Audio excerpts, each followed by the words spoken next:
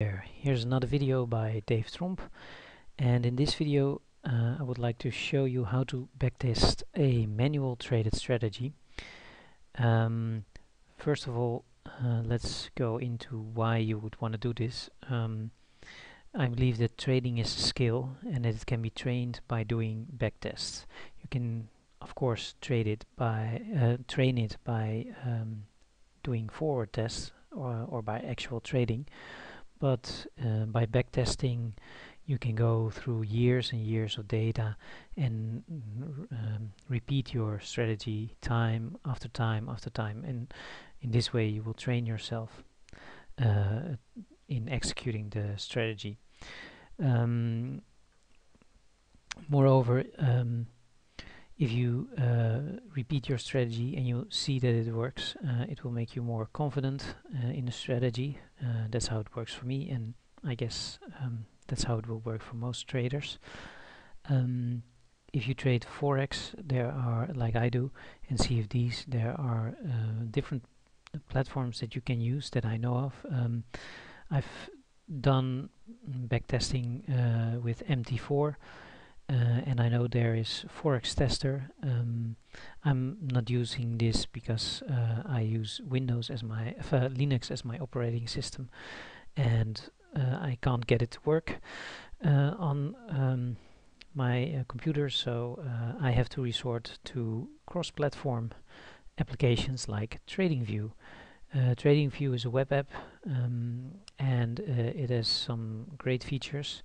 And I use this for doing my backtests.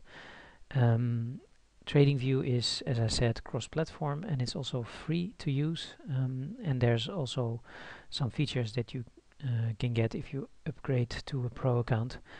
But for backtesting, the free account is enough. So let's see how I do this. So I have TradingView open. And on the euro dollar, this is today's candle, and what I usually do is I go back in time. Let's say I go back to 10 years back, 2005. Let's go there. Yep, there we are. So you can see it's September 2005, and what I then usually do is for my trading strategy I use support and resistance. So I just zoom out, and if you I don't know if you can see it, but the hard right edge stays at the same place if you zoom in and out. So this is all the data, the past data, and I already plotted in my support and resistance levels. So once I've done that, then I click the reset button, and it will bring me back to the current date, and then I go back again. The reason I do this is that I've noticed if I zoom in and out and move the chart by hand, then the auto scaling will be messed up, and it will make it a little bit more difficult to properly backtest, because the candles will otherwise go out of the screen and you have to move the chart by hand, which is a pain. But if you do it like this, then it's pretty easy to do the backtest. So here's the hard right edge, and if I click forward, we get the next candle, and I can also just use the forward button, the arrow on my keyboard, which I will do now. So there we go. We go one candle.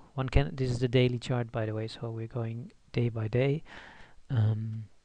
So I'm looking for an entry signal here. I think we have a pin bar on a resistance level, so that would mean we could go short here. So then one of the nice things they have in TradingView is they have long and short positions markers. So you can, in this case, use the short position. I will just find my entry, which is below the candle, the last candle. and I'll click here. So it puts in a position with a stop, which I will move until above the wick, and the take profit I will move all the way down to the next support level. Okay, as you can see, this is dark green and this is dark red. So now if I move to the next candle, let's see. Okay, so we are triggered into the trade here, and you can see that this has become light green, so that makes it easier to see that we're in trade. Okay, the trade is going our way, and well, let's just follow it. Next one, next one. Okay, almost there. Let's see, and boom, we hit our profit target, and here you can see that it's dark green again, so that clearly shows that we're out of the trade now.